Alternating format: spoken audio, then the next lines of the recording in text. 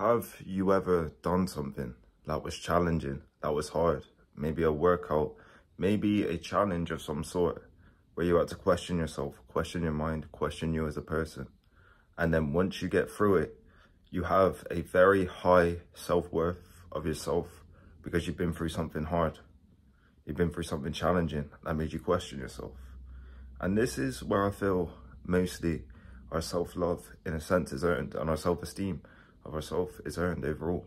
Because a lot of us have low self-esteem, but we're not giving us reasons for us to have higher self-esteem, if that makes sense. So let's say, for example, the shape you're in. This is a physical example, I know, but let's say, for example, the shape you're in. If you're not in the shape you want to be in, you're going to view yourself slightly worse, aren't you? You're going to view yourself not as good, slightly, even in your own head.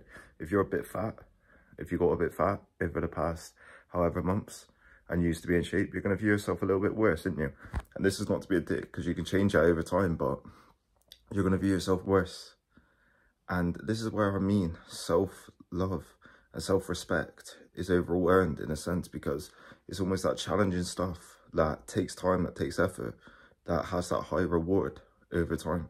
It's not these little things that you do, if that makes sense. It's not the easy things that give you self-worth. It gives you short-term self-worth, short-term happiness. But let's say, for example, hard things like working out and pushing yourself and pushing your body and pushing you is something that allows you to actually feel real self-worth and not this short-term thing that doesn't really help. It allows you to feel self-worth in the future tense instead of the short-term tense.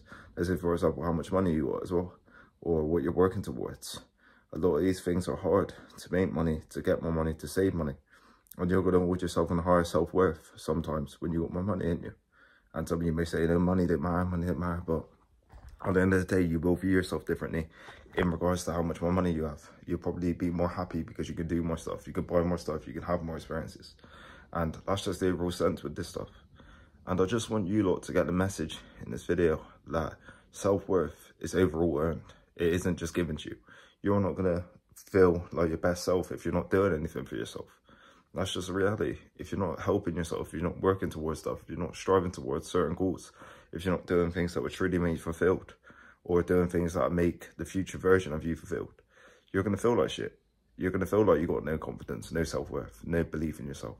And that's just the reality of this stuff. But if you start striving towards stuff that's hard, but then you get results, whether that's you looking a bit better, your physique, you work out more and your body looks a bit better, you look a bit trimmer, you look a bit leaner, you're watching your calories, you look leaner, you're in better shape, whether that's you working on something, you make a bit more money, you working on YouTube channel, you get more subs, you get more people watching, more engagement.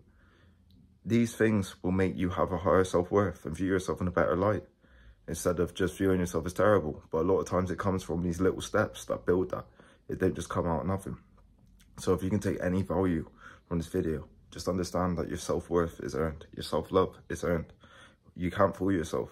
You can't just pretend to yourself, oh, I love myself, I love myself, I love myself. When in reality, you're not happy with yourself. Sometimes you got to look at yourself and change them things that you're not happy about. Of course, there's some things that you can't change, but let's say, for example, the things you can change. You got to look at yourself and say, oh shit, I kind of have to change that.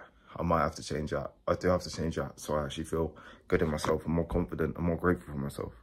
And then you actually feel like you got self-love. Hope you lot got a lot of value. Like, comment, and subscribe. Thank you.